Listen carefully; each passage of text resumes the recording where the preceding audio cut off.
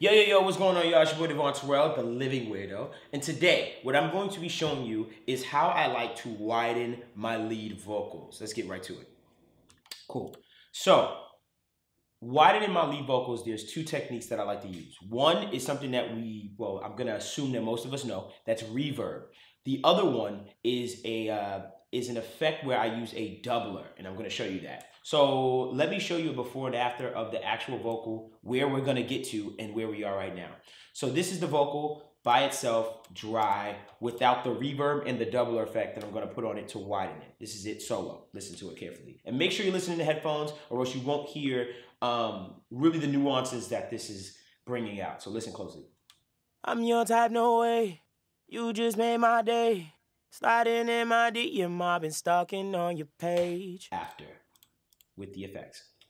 I'm your type, no way. You just made my day. Sliding in my DM, I've been stalking on your page. Now, to my ears, and when I listen to it, there's a huge difference. And definitely one big difference I hear is the stereo field sounds like it gets a lot wider. The vocal before is really up the middle. Some songs that works great for it, but for this particular song, I wanted a wide vocal that sounded huge and sounded like that, and that's what the reverb and the doubler help do. So let me show you what I did. So first thing I like to do is I like to add a long reverb. And this is a little unorthodox because what I'm doing for this particular vocal is I'm adding a long reverb and I'm adding a short reverb that's a plate verb. So with the long reverb, I'm really getting a vocal that has a tail that like kind of decays a little longer. So it feels like I'm putting the vocal in more of a space. And I think that's what kind of gives you the object of dimension with the vocal. So I put a very long reverb on this vocal. I'll show you what this reverb looks like. This is it right here.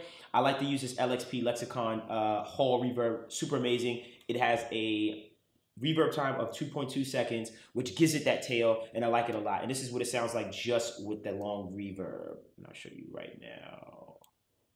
1 second. Just with the long reverb. Here it is just with the long reverb. I'm your type, no way. You just made my day.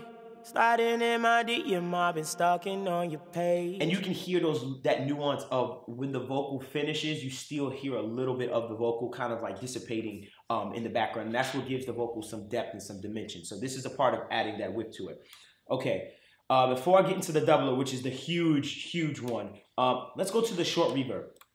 Now for my short reverb, I use another Lexicon plugin that is routing to, and this is a plate verb. And usually for me, plate verbs have a certain brightness to them that I really like, and it really helps the presence of the vocal stand out without really damaging the sound. So this is what I have for my plate verb.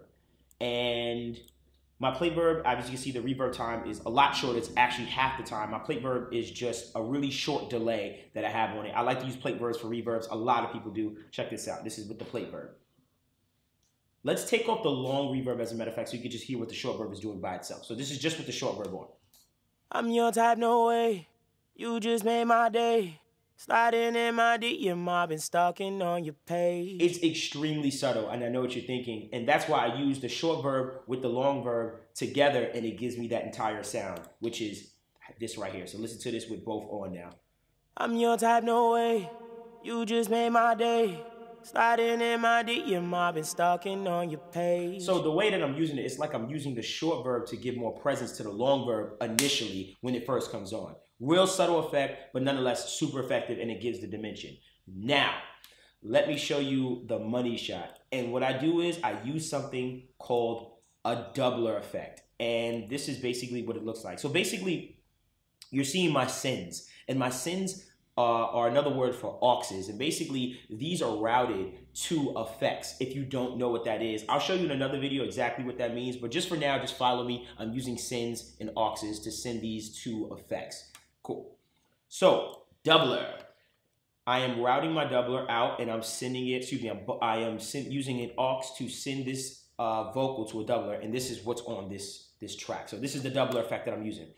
So I'm using one of my favorite doublers. It's a waves doubler effect. And basically what it has is it's going to take your vocal. What a doubler effect is going to do is it's going to take your original vocal and it's going to create multiple takes of that voice, and it's going to put it right on top of the vocals like a layer, and that's basically what it does. But with this double in particular, I have it pan 45 degrees left, 45 left, 45 right. And what that's going to do is now my original vocal will be up the middle, but there'll also be a copy of that vocal left and right that will be on top of it, and that's what helps me get that stereo sound.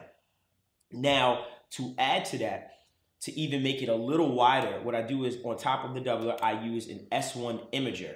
And the S1 imager, I just have, basically what this plugin does is it's a stereo widening plugin. And basically I just increase the width to give me more width on the stereo doubler that I already have on the effect. It's really, really a dope way to kind of do this. If you don't do this, you should give it a try and see what it is. So I have it at about a 1.44 on the width for it from the original.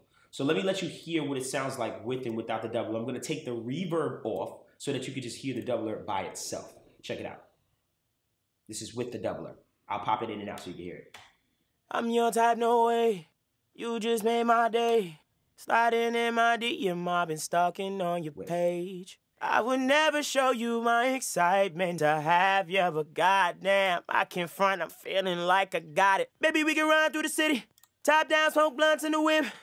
Baby girl, everything free. Make sure that you bring your ID. Drinks on me. Whoa, fuck it up. Huge difference. This literally takes that one very mono vocal and creates this stereo feel that makes the vocal sound mega huge. And with all three of those effects put together, the short verb, the doubler, and the long reverb, we get this total sound. I'm your type, no way. You just made my day. Sliding in my DM, I've been stalking on your page. Super dope, and I love that effect. That effect is amazing. I use that for a lot of songs. Now, this doesn't work for every single song, but it's really good for it. So I'll let you hear this with the song and let you feel how the space gets created for this song. Listen closely. I'm your type, no way. You just made my day. Sliding in my DM, I've been stalking on your page. And it sounds awesome within the space. It feels like the vocal lives in its own world, but at the same time, it has this encompassing sound that's around it that sounds extremely wide. So that's my tutorial on how I like to widen my vocals. Make sure that you subscribe. Make sure that you like. Make sure you comment below. Ask me any questions. And follow us on the Help Me Devvon Instagram. I'll be answering questions and also giving daily advice on there. Hope you enjoyed this tutorial on how I like to widen vocals. Check out another video on your way out.